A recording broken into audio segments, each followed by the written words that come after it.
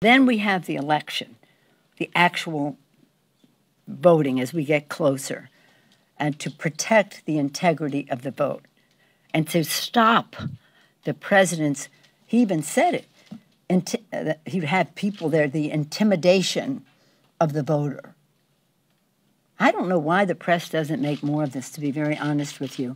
I mean, he says that people swallow Clorox, and we hear about it for the rest of our lives, but he's trying to have the Constitution of the United States swallow Clorox. And I appreciate these questions that all of you have this morning, and I guess provoked by the arrogance and the disregard for the Constitution with the president's statement last night.